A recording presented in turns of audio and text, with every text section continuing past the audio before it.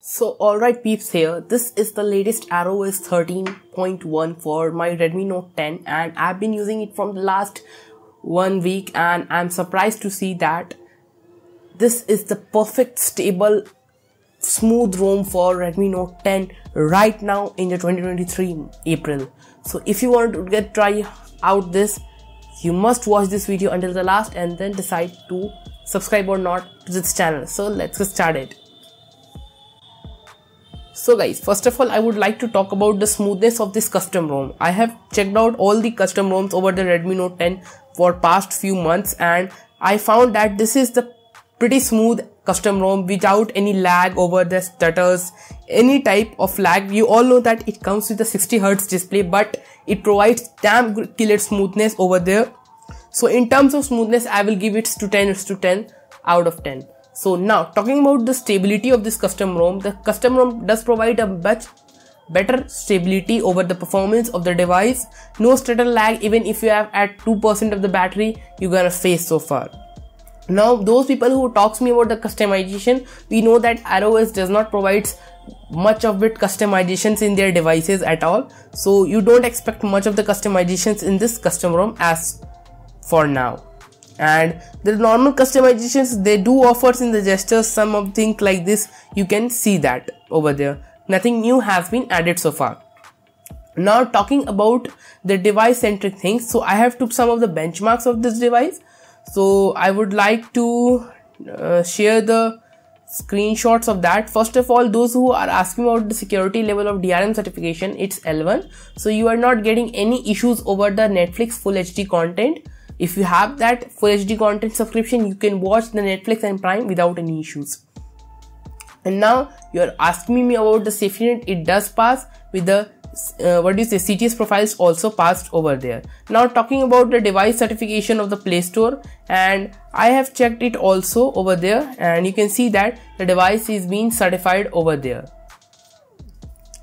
Now if you talk me about other performance that I have took so far, and this is what I would like to give this CPU throttling test result. It provides max 149 IPS, the minimum is so bad, but I can say that I have run this only one time, but it does not mean that the performance is not of the good of the device. Maybe there is a time of summer, that's why the throttle has been reported so far, but the scores are pretty good, not bad.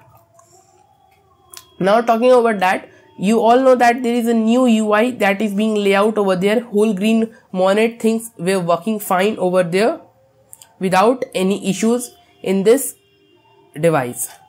Now talking about that, you all can see that Play Store has also full monet support over this ROM, and you can see that the new clock icon animation is also present over the new QPPR 2.1 changes over there.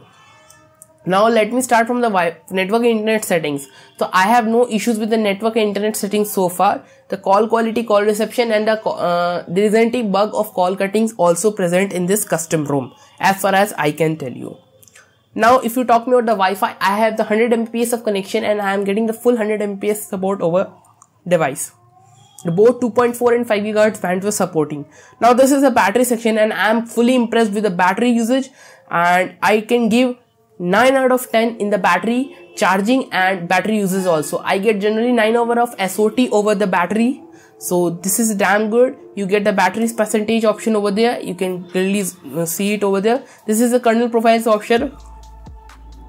You can also set it to the balanced and performance, but I don't think so that it creates a major performance over there. Now talking about this, the sound bar and vibration option there, volume panel on the left option is been there, but no mini sound enhancer has been provided. You can flash the NX camera, but you need to flash a Magix module first of all. And this is the as usual things, always on display is also present over there. And this is normal things, and you can see the customization part. Network traffic indicator is also present over there.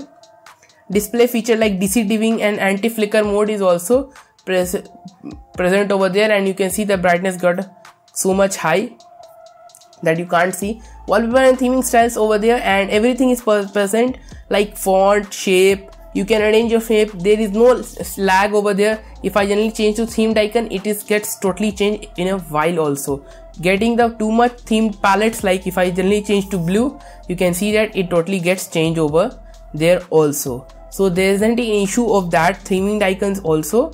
Now talking about the accessibility section, all the things were present so far, and the systems options, you get the gestures, and I can say everything is working fine, nothing is new. Now this is the updater, it comes, and you're gonna not face any of the issue. You can manually update over there, but in my recommendation, please flash a clean flash to avoid some bugs and lags so far.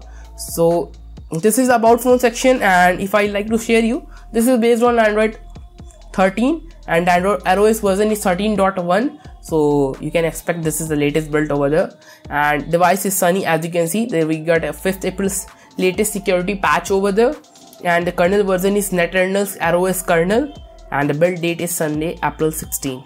So this is my full and final review of the iOS, and I have been completed each and everything aspect of this video.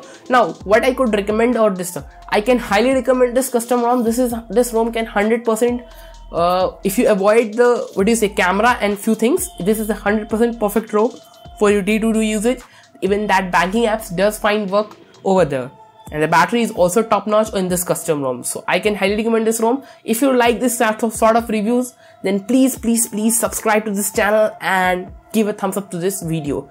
So if you really enjoyed, I will gonna meet you in the next video. Till then, bye bye.